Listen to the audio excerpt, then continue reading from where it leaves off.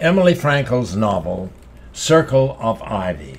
Chapter 1, Cal's Cookery.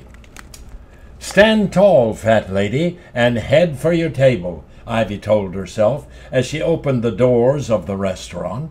Ivy Grace Moore Morley had called herself Fat Lady so often that it gave her no pain.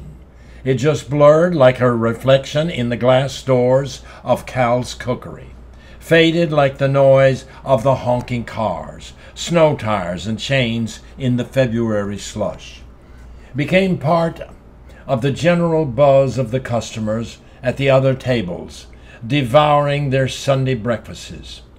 The waitress suggested a table near the cash register. "This table all right?" Ivy indicated her usual table next to the window. "How about over there?" As the waitress handed her a menu, she glanced at Ivy's summery outfit, bare legs and sandals. "Gee, aren't you freezing cold?" Ivy noticed the girl's name tag. "It's really not that cold this morning, Eloise." "You're new here, Eloise?" "Started Thursday. You're a regular, huh?" Ivy nodded. "You're a student, right?" "Senior at Ann Arbor High." Eloise held up her hand to show off her engagement ring, a proud little sparkler on a slender gold band. 4 months till my wedding." "Cal's baked up a bunch of Valentine's Day tarts for tomorrow. They're still hot, real good with coffee or a latte." Ivy, seeing her waiter serving a couple in one of the booths, opened the menu and said, "I think I'll wait." It was the same menu she and Mama had perused every Sunday. Last time, 2 years ago. It seemed like a minute ago. But time for a bereaved daughter is told by a clock with hands that don't seem to move. A Sunday waffle was a way of being with Mama even though she was gone. Across the room, her waiter was chatting with the couple as he refilled their coffee cups. The first time she'd noticed him was Easter Sunday last year. He was calming a little girl who'd hurled a breadbasket at her mother. He'd gotten mother and daughter both laughing and eating again. Ivy felt a change in the air as her waiter approached her table. Pretending to look at the menu, Ivy nervously recited to herself Mama's favorite poem. "Be the gladdest thing under the sun. Touch 100 flowers and not pick one." "Hi, hi," he said. "What are we having today? The usual?" "Well, the specials are tempting, but Sunday isn't really Sunday without a waffle, is it?" He chuckled. "My mother always made Sunday waffles before my brothers and sister and I came down to breakfast." Up until now, they'd only exchanged menu and weather chit-chat. But when Ivy said, "You're from around here?" suddenly a river of words it was. Questions on her lips, on his lips, answers with his words fleshing out hers.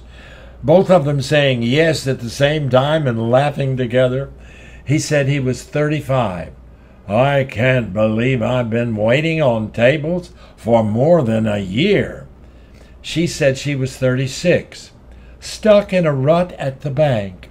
He'd gone to Ohio U, she'd gone to U of Michigan. He'd majored in education, she'd majored in business administration. He was trying to be a writer. She said, "So you're writing about your youth?" "Well, I can't be a writer or whatever till I figure out who I really am, and that's not easy, is it?" Ivy found herself expressing something she'd never expressed before. The child in you who used to sing and shout whispers now to remind you of what you wanted to be. "Yeah, wow, yes, great way of putting it. You live top of North Willow Hill Road. He knew the area. He lived on Oak Street, furnished room with a hot plate. She asked, "So what are you thinking you might write about?" "I'm trying to figure that out. Tips I make here and all the leftovers I can carry give me 3 golden days a week, hunt and pecking away, mostly filling the wastebasket with discarded pages. And you? At the bank. I'll bet you're not a cashier. You're an executive secretary, right?" "Assistant to the vice president at Michigan Mutual. My boss Marvin and I handle mortgage deals. When I'm not working at the bank, I'm helping my friends at the Washtenaw Woman's Club." "And you love helping people. Methinks you're your boss's lucky charm." When she blushed and shook her head nervously, he laughed, a delightful laugh, his smile resting on his cheeks in comfortable crinkles.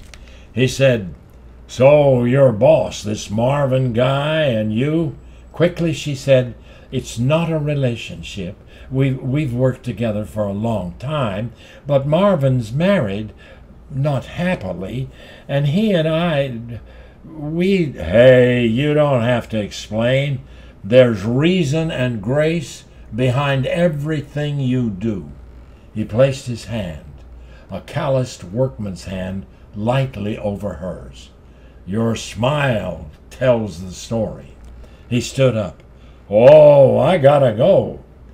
When did he serve her?